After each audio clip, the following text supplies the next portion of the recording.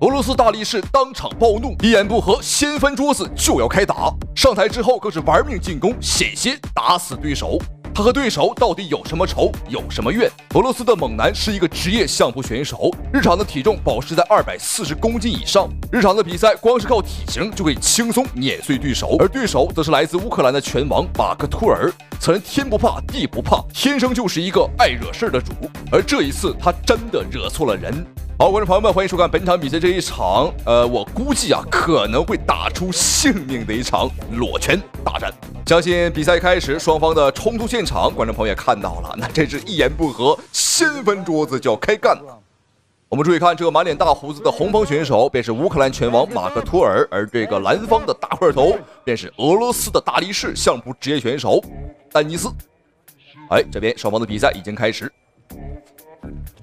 体型差距还是比较明显的，差了100多公斤。两个人的交手，一把推开，不愧是相扑选手啊。相扑比赛有些观众朋友们应该是有了解的啊，赛制规则就是推来推去，把对手推出圈。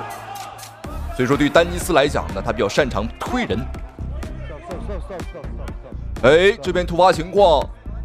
我们看丹尼斯的右手在钻来钻去，应该是出现了点小问题。该不会是骨折了吧？应该不会啊，这么大的大块头，以前经常打这个相扑比赛，应该不会啊。好，没有问题，比赛继续。刚刚场上也是来了一个医生来检查了一下，说是没什么事儿，可能是错位了。这个乌克兰拳王的出拳方式很特别啊，他不只是把拳头抡出去啊，是把整个人都抡出去。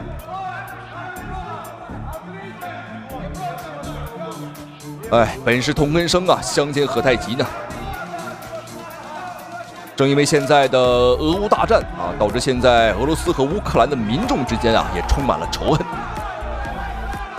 今天这场比赛就是很好的例子。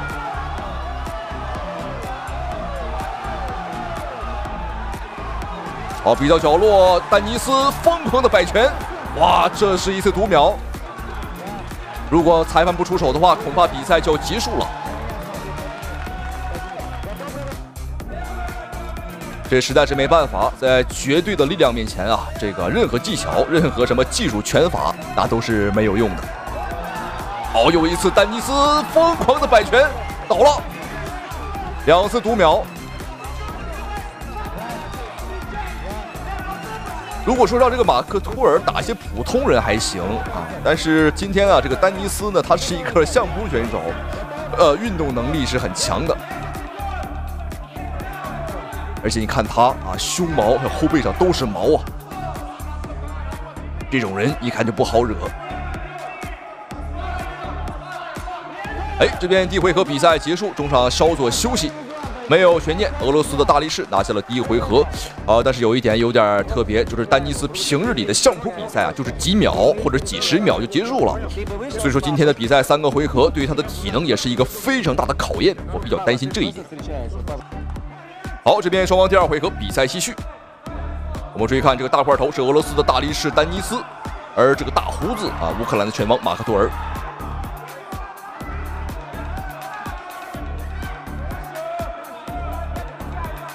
其实这个乌克兰的拳王已经挺猛了他最起码呢是敢冲敢打并不是一味的逃跑。坏了，又被按到了角落，一顿乱锤。哇，这谁受得了就怕把泰森安排在这个丹尼斯的面前，我估计也不好打呀，因为体型差的实在是太多了。够爷们儿，还敢继续干。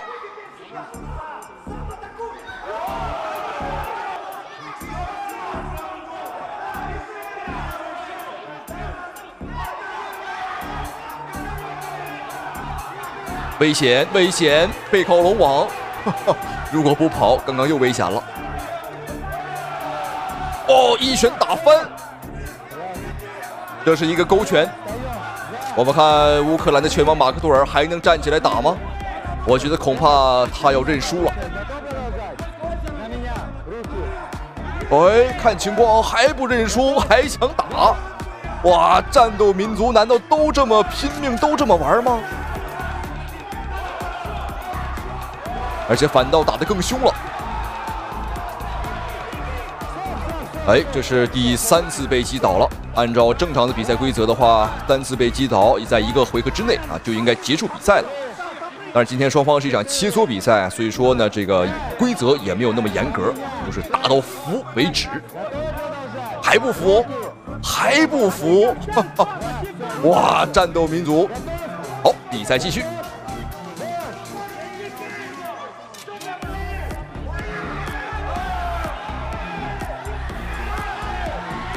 俄罗斯的大力士丹尼斯也不惯着，双方的拼拳。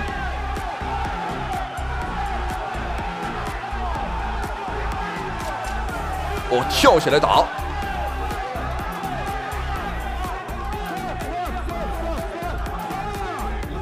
这场比赛如果说拖到后期，拖到第3个回合，还别说呀，还真有机会。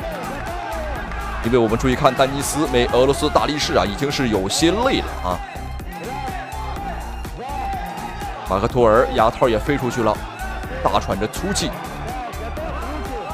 这是今天他第2回合第4次被读秒。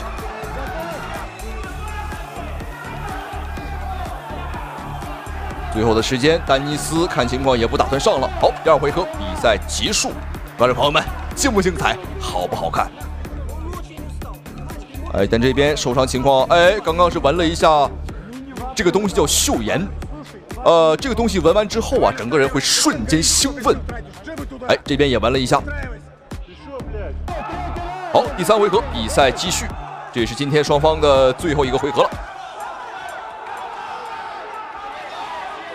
好，乌克兰拳王马克托尔背水一战，结果反被按到笼边，丹尼斯疯狂的锤击，甚至边打边看向裁判，让裁判读秒。哎，这边又一次读秒送给了乌克兰的拳王马克托尔。还要打吗？这已经是他今天好像是第7次，不是第8次被读秒了。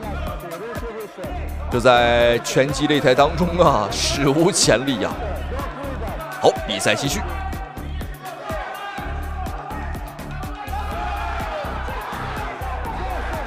又倒了，这一次他还能站起来吗？这是打不死的小强啊，这是很顽强。无论怎么说吧，我的确是很佩服他这真是一个纯爷们儿。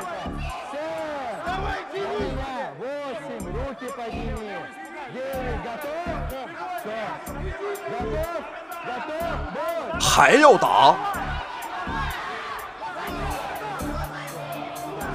比赛结束，裁判的选择是明智的。如果再打的话，也是无用的挣扎。好，这场比赛结束了，让我们恭喜俄罗斯的大力士丹尼斯，非常的给力。那同时非常感谢屏幕前您的收看与支持，咱们下期视频再见。